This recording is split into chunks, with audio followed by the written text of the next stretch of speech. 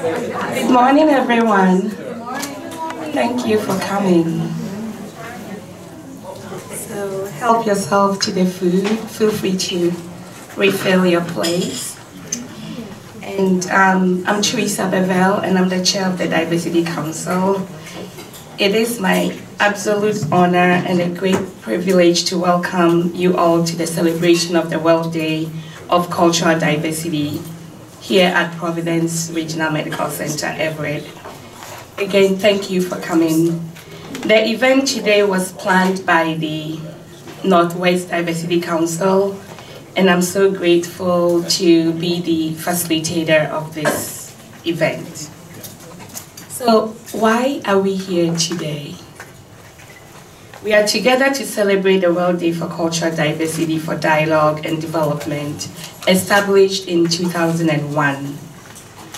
It is a day set aside by the United Nations as an opportunity for people to deepen our understanding of the values of cultural diversity and to learn to live together in harmony. What we would really like here at Providence Everett Regional Medical Center is to encourage everyone to get to know each other and even the patients that we serve, and to build a sense of a strong community. Rather than focusing on what makes us diverse, we would like to focus on how we can come together to find common values and build stronger bonds. We look out for how we can take diversity as inclusion to the next level, to honor and nurture our sense of common humanity, and make Providence Hospital and the clinics a dynamic place to work. To make today special for you, because this is all about you, we have invited two professionals from the Racial Equity Consultants Group to present about understanding of race and racism in healthcare, how to appreciate and recognize these differences to build lasting relationships. Please join me in welcoming and wishing a special thank you to Marlon Brown and Fran Partridge for being here today.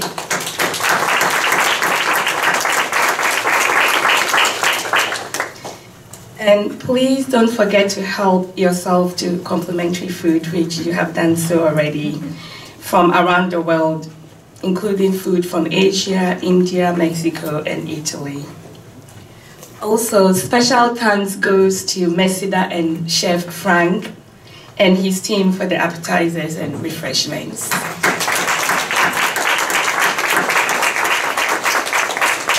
And I also personally want to thank Carla. Carla, where are you? Thank you, Carla, for organizing the evaluations, which we are going to have at the end. And a big thank you to Wendy and Kevin. Please, let's clap for them.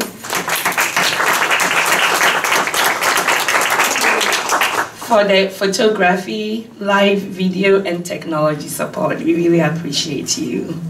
Last but not the least, special thank you goes to the Diversity Council members. Please stand up if any of the members are here.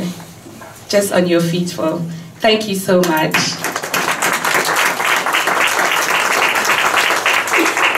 Everything you see here is because of their hard work. The Diversity Council meets once every 2 months, and we serve as an organizing body for discussions, planning of events, connecting with our internal and external communities, and celebrations related to diversity here at Providence Everett. During the time for the audience reflection and evaluation by Carla at the end, please sign your name if you are interested in joining the Diversity Council and being a member. Also, we'd like to hear about the 2020 celebration. I can't believe it's 2020 next year. Wow. Let us know your thoughts. Please share any topics or recommendations you would like for next year's Diversity Day celebration. Then at your tables, we have members scattered all over, the diversity members who will help you. And we appreciate your feedback, so do fill out the evaluation forms.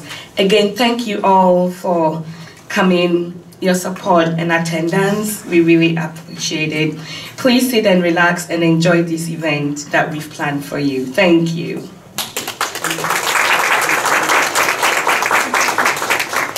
At this time, I'm going to call on Barry Stuve, our Director for Mission Integration and Spiritual Care, to give us a reflection.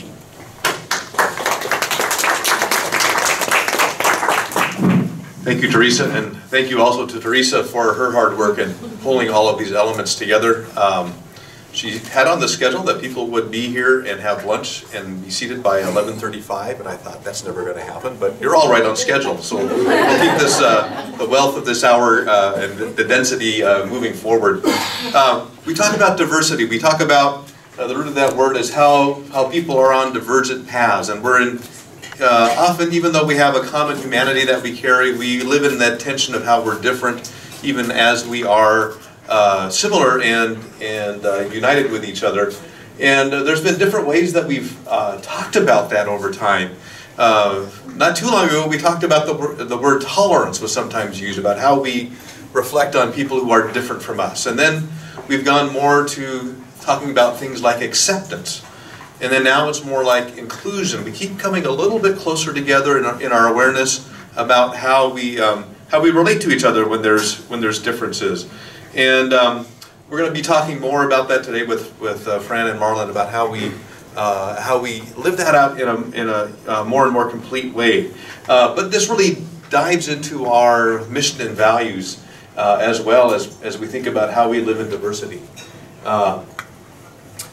When we tap into our mission statement, we remember that we are expressions of God's healing love, and that's underneath our way of connecting with each other, our way of seeing each other. We can talk about those different levels of how we come across that tension of being different, but at the root of it is really loving each other, and that's what our mission calls us to do. And that's a unique thing about how we function and how we identify ourselves in our mission in Catholic healthcare. In Louisville, Kentucky, there's a historical marker, and usually those are setting out things about something that's happened there, a conflict that's happened there, a historic event, a political event. But in Louisville, there's a marker for a person's moment of revelation. Thomas Merton was a person who followed a monastic life in that area, and he gives this account that in Louisville, at the corner of 4th and Walnut in the center of the shopping district, I was suddenly overwhelmed with the realization that I loved all those people, that they were mine and I theirs, that we could not be alien to one another, even though we were total strangers. There is no way of telling people that they are all walking around shining like the sun. He had a transformation in the way that he saw the people around him that he didn't even know. And Thomas Merton has been somebody who's been an inspiration to many people in our culture about how to relate across that sense of difference and just our human challenges in relating to other people. When we think about our core value of dignity, we remember that all of us have that common humanity that we relate to, and that we respect the inherent worth of every person. And I think Thomas Merton was seeing that in his moment of revelation. And we recognize that each interaction is a sacred encounter, that we have in that moment when we're together an opportunity to throw light and to recognize that glowing nature of each other's dignity. And Thomas Merton had another way of saying, tying that love together with the way that we seek dignity in other people. He said, the beginning of love is to let those we love be perfectly themselves, and not to twist them to fit our own image. Otherwise, we love only the reflection of ourselves that we find in them. So Thomas Merton, I think, is encouraging us toward curiosity, toward listening, toward relating to other people and finding out who they are so that we can love them more deeply. And maybe we can even discover something about ourselves in our reflection in them. So thank you for being here today, for giving yourself to this time of exploring diversity and the way that we live and love together. And we're grateful that Fran and Marlon are here to share their expertise and their insights with us.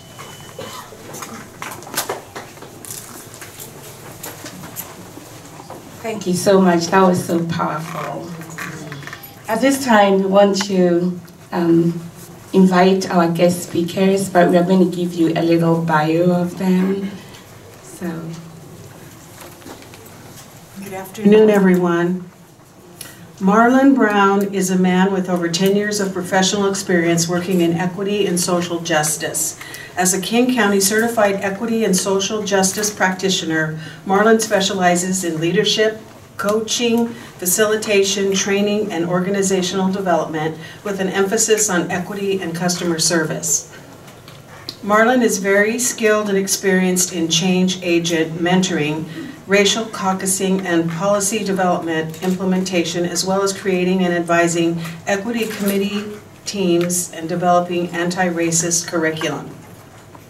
Marlon develops lasting relationships with staff and leadership, unionized and at-will workforces. Relationships are vital to change work in any capacity. Marlon's ability to coach clients developing better relationships with their coworkers and teammates allows for a greater impact. And also Fran Partridge. She's a woman with 20 years of racial equity experience, specifically in instructional leadership, educational practices, and educational policy change. Most of Fran's work has been with the educational system as a teacher, instructional coach, and mentor, as well as an equity and race relations specialist with Seattle Public Schools. She has facilitated over 300 professional development sessions focused on historic and systematic racism, implicit bias, racial identity, microaggressions, and cultural responsive instruction. Fran is co-founder of Racial Equity Consultants, LLC, and has experience co-developing strategic planning for racial equity work, analyzing data, developing assessment tools, providing guidance, and designing and facilitating high-quality, culturally responsive professional development based on adult learning principles. She holds a master's degree in education policy and administration. We are blessed to have them with us today.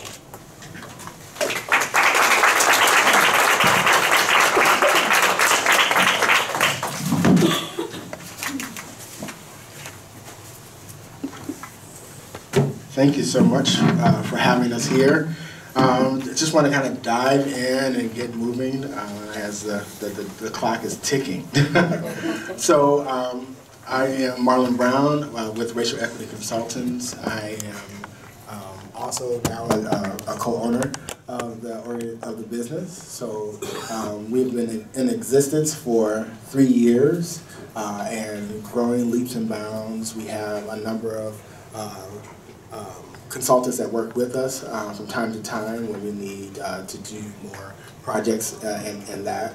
And we are striving to be and helping organizations become anti-racist organizations and really understanding what that means and all that it entails.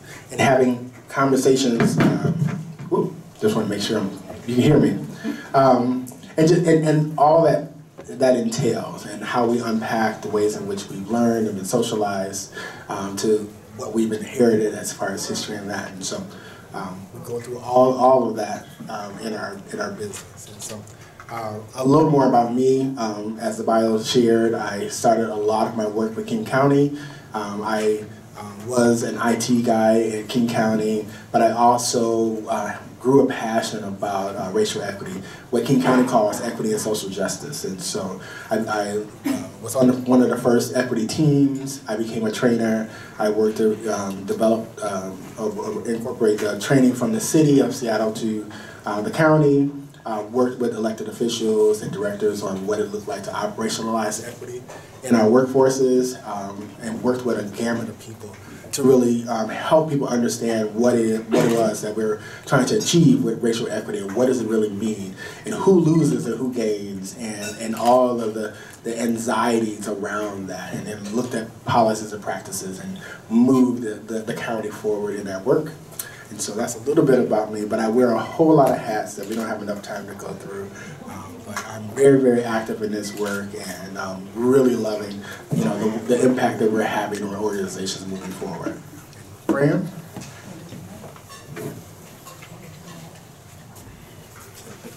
I'm Fran Partridge, and I'm going to hold this and see if it works better.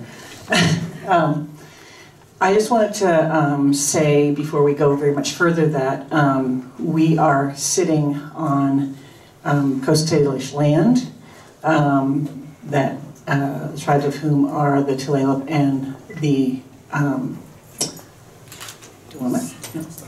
Snohomish and the Tulalip, and that this land basically was stolen from those people so that we could be here today. So just acknowledging that there's been an erasure and a way that we have discounted, pushed aside, left out a significant group of folks so that we could be here. 200 years ago, 100% of the people on this land were indigenous, and today in Seattle, there's less than 1% people who are indigenous. So just start to notice that in your lives, how we have done that erasure. As it said earlier, as Loretta said earlier, I am based in education, and so what we do in Racial Equity Consultants is we really kind of do more workshop, because we understand that adults, all of us actually, learn better when we are engaged with our own experience and the content. So as we provide some information for you today, we're also going to ask you to talk. We're going to ask you to do some reflecting. We're going to ask you to really connect the information with what you already know about your work, about your life, about what you've already thought about this stuff already. Race and racism are not easy topics to talk about. You might feel a little uncomfortable today, but that's your growing edge. That's where we all learn a little bit. That's where we all start to push ourselves. And obviously today we're going to just dip our toe into the information, and we're not going to be going, we're not going to be solving 400 years of institutionalized oppression. So we're going to invite you to take some of the questions that you come out with today and push yourself further in the discussion about race and racism. So when we have this discussion, we always start with setting the sort of norms or the way that we hold this conversation in a group, which is difficult and more intentional than a lot of like meetings we go to, right? Or presentations where you just listen. So today, before I actually run through this list of things that I want you to think about, I want you to, if you feel comfortable, close your eyes and imagine someone in your life who is beloved to you. Could be a family member, could be a friend, a colleague, someone who you feel is beloved to you. And I want you to imagine when you first met that person. Might have been when they were born, might have been when you were born. But when did you meet that person? And as you think about that, what happened next? What were the celebrations you had with that person? Ways that you marked milestones, ways that you celebrated holidays. What were the kinds of characteristics you brought to that situation? What were the behaviors you brought to that situation that encouraged the relationship? And then think of the times when it was difficult, when there were challenges. You might have had disagreements or arguments.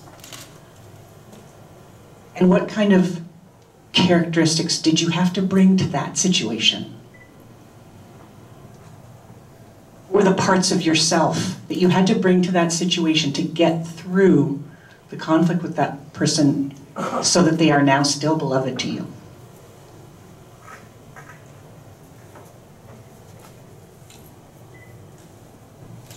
I want you to grab onto those behaviors and characteristics and bring them into the room with you right now. Because those are the behaviors and characteristics that we want to use when we engage in this conversation.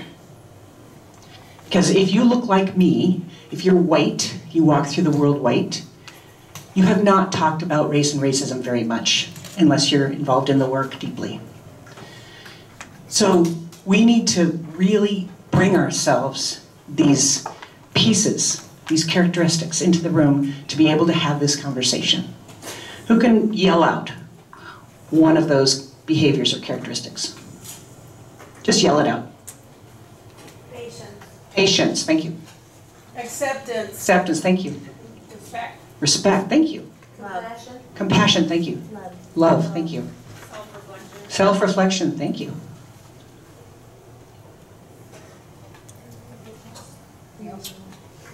Empathy, compassion. So those are the ways that we want to appear in this room in the next half hour, next 45 minutes. Yeah? So part of that is staying engaged. Part of it is using I statements in terms of we're talking about our own stories, nobody else's stories. We're talking about our own experience. We're listening to other people's stories with understanding. We're experiencing discomfort. I talked about that a little bit earlier. That's that piece of like, this is not an easy conversation. Can't pretend it is. So lean into it. It's a difficult conversation. It's going to be a little bit challenging. That's okay. That's good. The more we have it, the easier it gets. Center People of Color and Marginalized Experience. POC means people of color. It's a political term. Combines people who have been oppressed and marginalized in our society to be a political force in our society. And what we mean by that is that there are a lot of groups of people who are marginalized, who are pushed to the side, who are left out in our institutions, in our society, LGBTQ, women, people who are differently abled, right? But we are going to center people of color because people of color are in all of those identity groups too. Right? So we're going to start with people of color, we're going to start with race and racism, that's why we do this work. Accepting and expecting non-closure. As I said before, 400 years of historical racial oppression, we're not going to solve in 20 minutes or whatever we have now left. But we're going to just tip our toe into it and hope that really you'll come out with some questions and dive in as you walk out of the room. Staying aware of intent versus impact, this is huge. Especially as we talk about this subject in healthcare, where the outcomes are so disparate. They're disparate in every institution in this country, in education, in our judicial system, and in healthcare. Okay? So really try and understand that we all, obviously, in this room have incredibly fabulous intentions. We want to help people. We want to support people. We want to do the best we can. But sometimes our impact is not what we intend. Right? Does anybody had this experience with their beloved, for instance, where you said something, you did something, you thought it was good, you thought it was the right thing, by it. And you're like, what? But I didn't mean it that way. But you need to notice the harm, notice the impact, and be like, I am so sorry. I will figure out how to do that better and not have that harmful impact on you as we move forward. So paying attention to impact is so important in this work, right? Because as an institution, as a society, we have had a negative impact on people of color across the board. So thinking historically and staying in the USA, we often try and talk about what's happening in the rest of the world. If we're going to solve anything here in the USA, if we're going to have if any change is going to happen, we are going to need to focus on our history and how we have come to the place that we are. How the context in which we live is very informed by our history, our very specific history in this United States.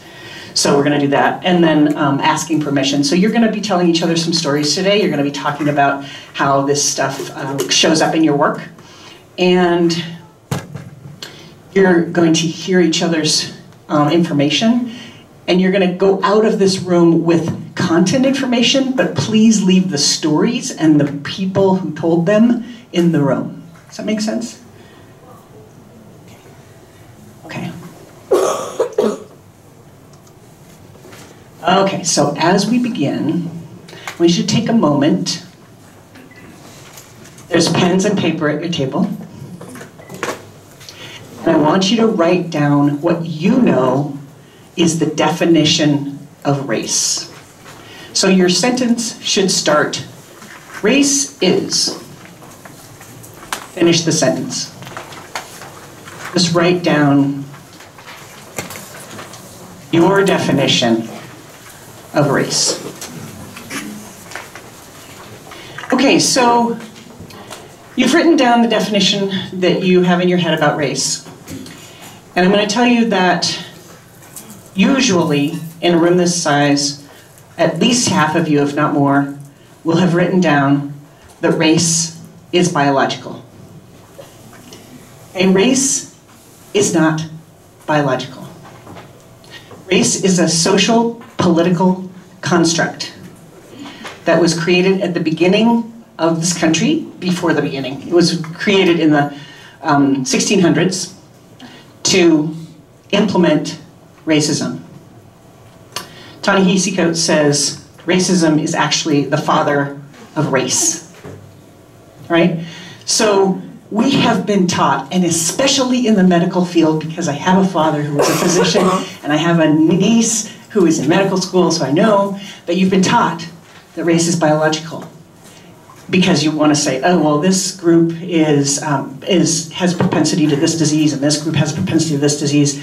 And the fact is that those propensities don't come from the fact that they have a racial component. The fact is that they may have an ethnic component. It may be because they're from a part of the country, or the part of the world, like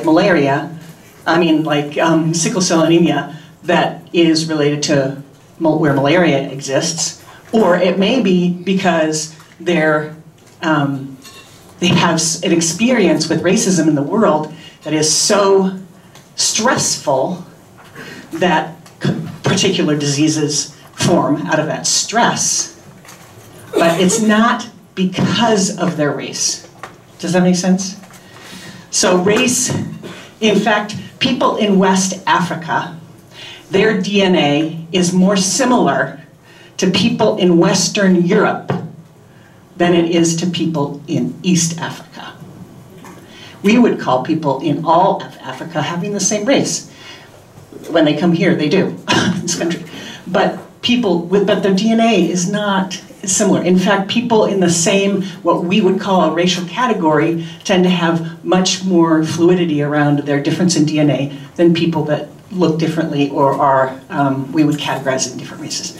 So that's a huge piece, right? Because we make tons of assumptions when we look at someone and we say, oh, they're that race, and therefore they have these characteristics and that behavior and this experience, blah, blah, blah, blah, okay? So we need to really switch that mentality to be like, actually, we can't determine anything based just on somebody's race or their appearance, right? Can't make those judgments and assumptions. And I will tell you that we do it all the time. That's how our brains work. But we have to start interrupting that process, okay?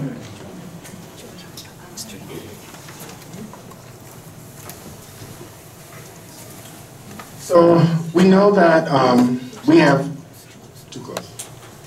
inherited 400 years of history that has developed a series of systems that we navigate through. And I just want to acknowledge that the history we have inherited is not a result of what we've done.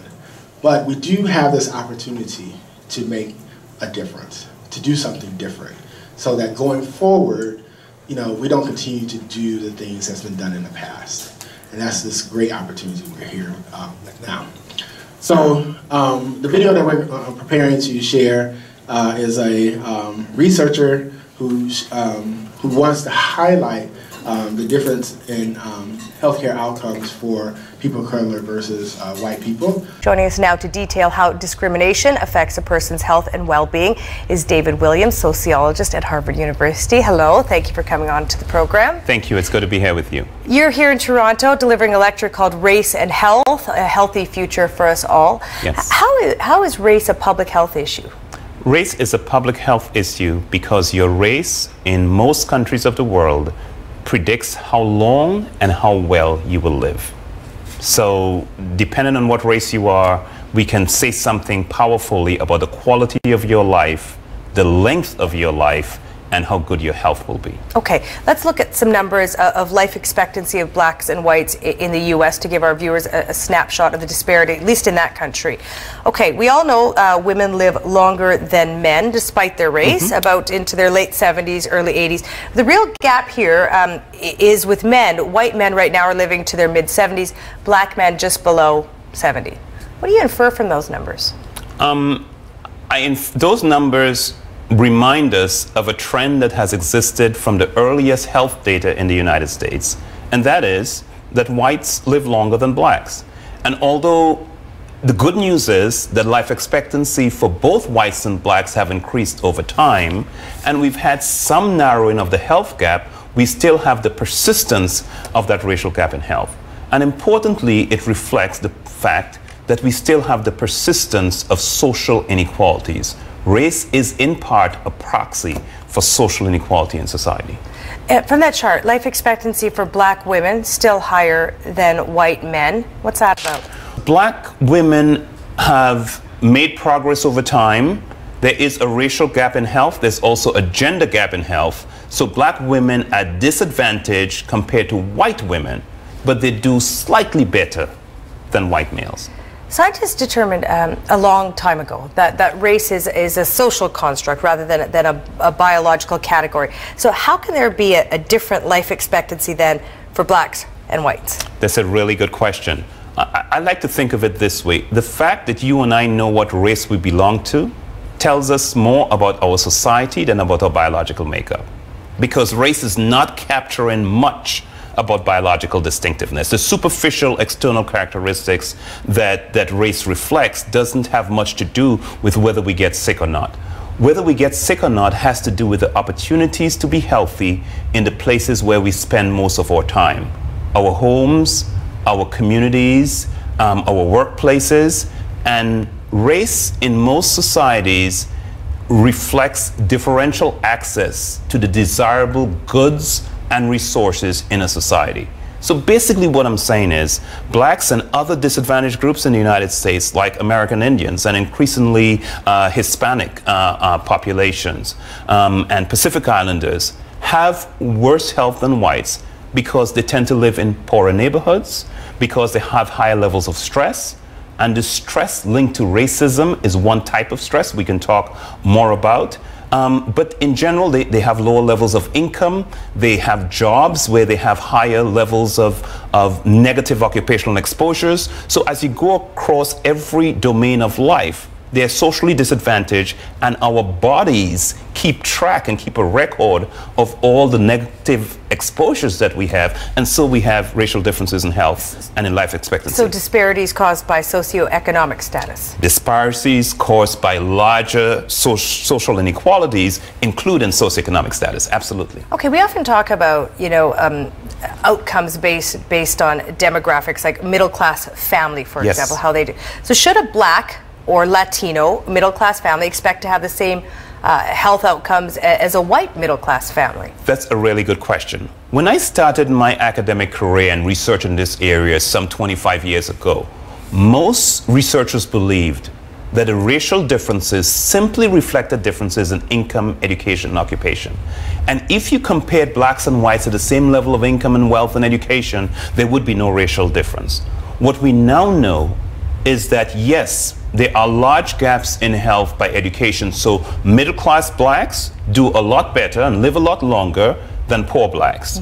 But at every level of income and education, blacks still have poor health. So in addition to the standard risk factors linked to education and income, there is something else about race that matters. And I have been doing work trying to unpack what else it is about race and what are the ways in which the experience of being black in a society has consequences for health. So just to be clear, that same black middle-class family, higher health outcomes than a poor white family?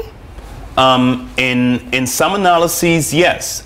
But remember, at every level of income and education, that white person is doing better than a black person with the same level of education as he or she has. Okay, what do you attribute that to?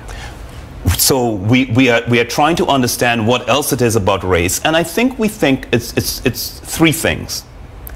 Number one, if you look at a college-educated black person today, so their social status is high, but a college-educated black person today is more likely to have been born poor, more likely to have experienced deficits in access to good nutrition and access to good medical care in early childhood, higher levels of what we call early childhood adversities, the toxic stressors in childhood. And our bodies keep a record of all our lifetime exposures, so that even if today you are high status, you still suffer for some of the earlier life exposures. So that's number one. We've got to take a life course perspective into account. Secondly, in the United States, all the indicators of socioeconomic status are not equivalent across race. What do I mean by that? I mean, if you look at, on average, a level of education, at the same level of education, whites earn more income than blacks. And on average, income in the hands of a white person buys more goods and services than in the hands of a black person. And that may sound really crazy, because on average, blacks live in worse places, but the cost of goods and services are higher. The rent per square foot is higher, the cost of insurance is higher, the cost of a lot of goods and services are higher in the poor places where blacks and Hispanics are more likely to live. So they don't get as much purchasing power of income. And at every level of income, at similar levels of income, whites have greater wealth than blacks. You know, income is the flow of resources into the household. Wealth is the economic reserves that blacks have. So that's a second issue, that even though we're saying they are equivalent, they're not really equivalent. But thirdly, and most importantly, I think for our conversation, the R word. Racism still matters for health in multiple ways. Well, as you say, there are a range of reasons, yes, of why these health disparities exist. Absolutely. So I want to pick up on the third one. Okay. The R word, as you said. Yes. How can you be certain that it's racism? That is a very good question. Racism operates in multiple ways. There are scholars who have studied racism over time. So I'll give you one example of racism that most people don't even think about. Racism operates through institutional mechanisms. And what we mean by that, it's not what any individual person does. There's no action on the part of an individual person, but there are policies and procedures that could have been put in place 50 years ago, 100 years ago, that still have consequences. In the United States, we have a very powerful one. It's called residential segregation. In the early 20th century, the United States society, American society, developed policies to separate blacks from whites in terms of the areas where they could live. It was the law of the land. It was supported by the banks and by realty agencies, and everyone had bought into these differences. Well, it's no longer the law of the land. It's been ruled illegal by the Supreme Court in the 1960s. But still, Americans today are just slightly less segregated than blacks in South Africa were under legally mandated apartheid. So although it's no longer the law, the custom has maintained these differences in living circumstances. And where you live in the United States determines what school you go to. It determines your access to employment opportunity. It determines the quality of housing you have. It determines whether your neighborhood is a healthy community or an unhealthy one. It even determines your access to high quality medical care. So in the US, we now say that your zip code, in the Canada, we say the postal code, we call it zip code in the United States. Your zip code is a stronger predictor of how long and how well you live than your genetic code. You mentioned postal codes in Canada. Your data is born out of the US. Yes. Do you have a sense of how these racial differences in health play out here in Canada? We do. There are Canadian researchers who have been studying. I think there's been less focus in Canada on the race variable, but there are Canadian researchers who have been studying race in Canada and are finding similar patterns to what we find in the United States. Particularly, there's been researchers looking at discrimination, the subjective experience of discrimination, as one type of stressful life experience that has health consequences. You talked a little bit about the makeup of residential situation in the U.S. today. I just want to sort of talk about the story behind the numbers. Yes. I know things are still slightly the same, but things have changed over the past 3 or 4 decades. So how has the situation changed? It's improved?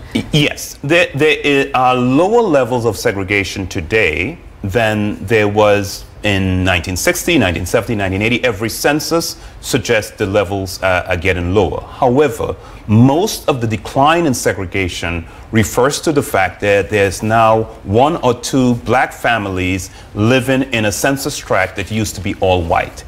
But the fundamental structure of the concentration of poverty of blacks in particular areas of cities, and the concentration of poverty and all of the urban ills that go with that, that structure has not changed much in recent years. So the disparities in health haven't changed in 3 to 4 decades in general? The disparities in health have become slightly smaller, but they're still large. Let me explain to you just how big the disparities are. Imagine a fully loaded jumbo jet with 265 passengers and crew taking off from the Toronto airport. Okay. And everybody on board dying. And that happened today and tomorrow, and every day next week, and every day next month, and every day for a year. That's what we talk about when we say there are black-white differences in health in the United States. 265 black people die prematurely every single day in the United States. So these are huge differences that we cannot just accept when there is a lot that we can do to change the playing field and to create opportunity for better health for all. We'll talk about what we can do, but I do want to ask you, in terms of health treatments, is discrimination manifest in those terms as well? Absolutely. Between 2000 and 2002, I served on a panel for the Institute of Medicine. It's the highest scientific medical authority in the United States. And the United States Congress had voted to ask the Institute of Medicine to answer a simple question. And this was the question: when blacks and other minorities enter healthcare contexts in the United States, does their race determine whether or not they get good quality medical care? And the report was issued in 2002, and what we found, that virtually across every single area of medicine, blacks receive and other minorities receive poorer quality of care than whites do. I thought Let me give you an example. supposed to be colorblind. It is, but it's complicated. Our healthcare providers are part of our society. They were raised in the society, and they have been fed the same cultural racism that is so deeply embedded in society. Let me give you an example of the kinds of differences we find. Dr. Todd was an emergency room physician at UCLA Medical Center in Los Angeles, and he asked a simple question. When a patient comes into the UCLA emergency room with a broken bone in the arm or legs, does the patient's race determine whether they get pain medication or not? And he found that 25% of white patients in the past year had gotten no pain medication, compared to over 50% of Hispanic patients had gotten no pain medication. Dr. Todd was a good researcher. He said there must be something else. So he statistically took into account what time the patient came to the ER, how long they spent in the emergency room, whether they got injured on the job or not, whether they spoke English or not, virtually every other social demographic factor. And the strongest predictor of whether a patient got pain medication was the patient being Hispanic. Dr. Todd moved to Atlanta, to Emory University, repeated the same study at emergency rooms in Atlanta, and found a black patient going to the emergency room with a broken bone in the arm or leg is less likely to get pain medication than a white patient. And that's just one example of a pervasive pattern across every single area of medicine. Okay, help me understand that though, because Yes. it is hard to imagine that a doctor would look at someone and say, black man with broken leg, white man with broken leg, you white person will get pain medication, you black person, maybe sometimes, but probably not. How does that happen? That is correct. What we offered as the best explanation for this phenomenon, for which today we have good hard evidence, is a phenomenon that social psychologists have been studying for 3 or 4 decades. It's called unconscious or unthinking bias or discrimination based on negative stereotypes. And this is what the research shows. And by the way, I want to emphasize, this is not about American doctors, this is not about Americans, this is not about white people, it's about how all human beings process information. If I hold a negative stereotype about a group and I meet someone from that group, my next 2 words are important. It's automatic and it's unconscious. I do it, I don't know that I do it, I will treat that person differently. That is, I will discriminate against that person, and there was no intent on my part, there was no hostility on my part. So the negative stereotype is not an individual decision? It's not an individual decision. It's based on these negative images in your mind for that group. And it's not just about race. If you have negative stereotypes about gay people, about fat people, about old people, and you meet someone from that group, you will treat them differently in a broad range of social contexts and societies. And the ER is no different. And the ER is no different, and physicians and other healthcare providers are parts of the societies in which they were raised. All right, broaden this out for me. What are the economic costs associated with racial disparities in health? The economic costs associated with racial disparities in health are substantial. A study was done about 2 years ago that suggested that racial inequalities in health cost the U.S. economy $310 billion a year. And that is both the additional cost of treating illness, one, and even the bigger cost was lost productivity. When people are sick and not able to work, when people are dying prematurely, we are losing that level of economic productivity. In other words, what I'm saying is that racial inequalities in health literally hurt the productiveness of the American population and hurts America's economic competitiveness on a global level. So it's an important issue to address, not only for the wonderful humanitarian reasons of giving everyone the best possible life they would have, but also for the national reasons of having the best workforce and the most productive workforce that you can have. Okay, you provide us with the data, the evidence. The big question, of course, then is what do you do about it? What do you suggest health authorities, other governments, other authorities do to address this problem that exists, as you argue, not just in the United States, but in almost every country in the world? There is a lot that can be done.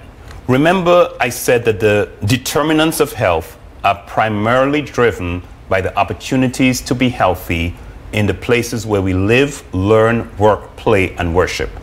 And that means no one sector of society has the answers. We all need to work together to create a culture of good health, a culture that promotes better health in our schools, that encourages our kids to be active, that promotes good nutrition. We need in our neighborhoods to break the linkage between the minority composition of the neighborhood and exposure to violent crime and access to employment opportunities and access to safe places to walk and access to fresh fruits and vegetables. So there's a lot that we can do. For healthcare providers, we need to raise awareness levels that there are these human processes that occur and that you would naturally treat someone differently. The biggest strategy for healthcare providers is to be aware that that could be me. I could actually discriminate against social groups that I am not a part of without any intent on my part. And that awareness can facilitate a number of strategies that healthcare providers can do to minimize engaging in such behavior. What about universal health care? Would that help? Universal health care would help. It's not a magic bullet. As healthcare in most Western societies is not heavily focused on prevention, so that it functions to a large degree as a repair shop, taking care of us once we get sick, but not being a driver of whether we got sick or not in the first place. There are preventive strategies, and I'm kind of generalizing, but by and large, our healthcare system is not focused on prevention. On the other hand, there are disparities not only in getting sick, but once individuals get sick, how long you live, what's the quality of your life, what's your level of impairment, are all a function of good quality health care. So providing universal access to care is one important step, one foundation building block to everything that we need to do to improve health. You hopeful that we can turn this around, change it? I am absolutely hopeful. There is, my presence here reflects a conversation in this country about these issues, and across the world and in multiple countries, there are more people paying attention to these issues, and I think we are all people of goodwill. I think most people are shocked to hear of the kinds of statistics we are talking about, and I think we need to provide the tools that particularly policymakers can make so that they can bring a focus of health into all policies and take the steps that are needed to provide better health for all. David Williams, appreciate your time. Thank you very much for coming in. Thank you. It's good to be with you. All right, so having seen that and understanding that race is actually not biological, it's a social political construct. You remember he said we pay attention to 3 social aspects of a person, very social political aspects. Thank you. And so what you're going to do is you're going to think to yourself, understanding all this now, or knowing this, or being told this, where have I seen this in my work, either by other people or maybe your own self, or maybe you experienced it, and what can you do to eliminate health disparities, meaning what can you do to interrupt that bias or that discriminatory unconscious that resides in your head. Yeah, and in the other video that we're going to share, Dr. Williams also shares that experiences with people of color and white people, there was a gap even when education and economics were the same. So a middle-class family, white family, and a middle-class black family with the same level of education, the gap still existed in their outcomes and their experiences. So even when you level out all of the other factors, race still played a part because of these implicit and these stereotypes and biases that are in play that's never been really checked and made conscious to people. So the more that we are conscious of that, the more that we remind ourselves that, hey, I've learned a certain thing about people. I need to really be conscious of that when it comes to how I interact with them.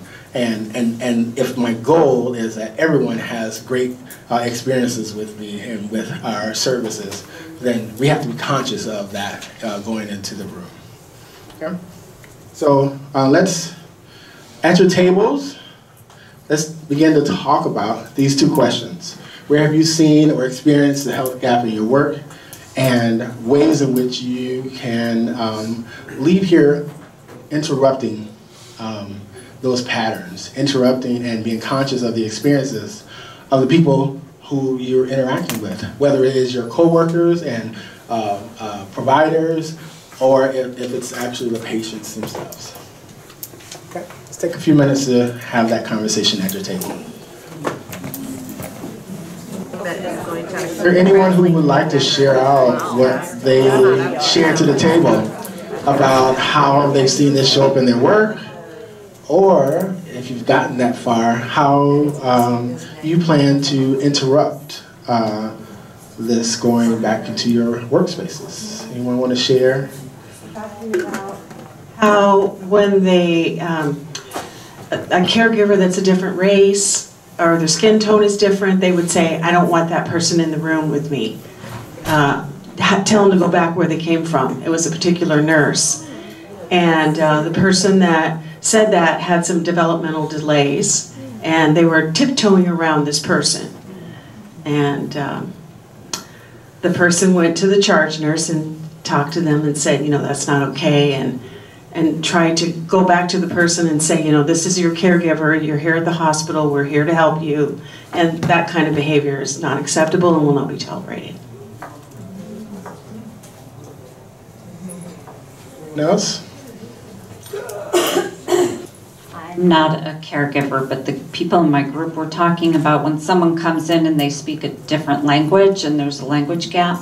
And we were talking about this whole, when someone comes in and they speak like you and they use the same vocabulary as you and they're asking lots of questions to advocate for themselves and get information, that makes it really easy to give more intensive care and better care. But it's almost like you have to imagine and empathize, like, okay, just because they're not asking the questions doesn't mean I can't try to communicate this stuff to them.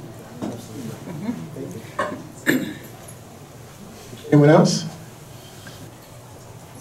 It's my personal opinion, but I think if you say to yourself, I don't do that, you're wrong. And that's your first step, is to figure out how you're doing it, when you're doing it, and to change it. And unfortunately, a lot of people my generation, without even knowing it, were raised incredibly racist. And it's so hard to ferret that out and catch yourself, but you've got to. And if you think you're not doing it, you're doing it. Okay? Yeah, and you know, we as a society struggle with that good-bad binary. You know, we all have intentions to be very good and to mean well and to do our absolute best for what we have. So, you know, it's a practice. It's a practice of really being conscious of how you show up, what your responses are, what that reflex is to do X versus Y, and become conscious of that. And then eventually we'll get to a place where maybe as coworkers and co-laborers with each other, be able to identify those situations with each other and then have conversations to say, hey, hey, I noticed that when patient X was in the room that you did this. You know, how can we talk about that in a way that isn't, you know, doesn't have to be defensive, but that we, you know, lovingly with each other, you know, focus on the outcomes and the care that we're providing for our patients and their families even. You know, having that conversation and being that resource and support to each other is ultimately where we're trying to go, because you don't necessarily have to do this in a vacuum. You don't have to do it in isolation.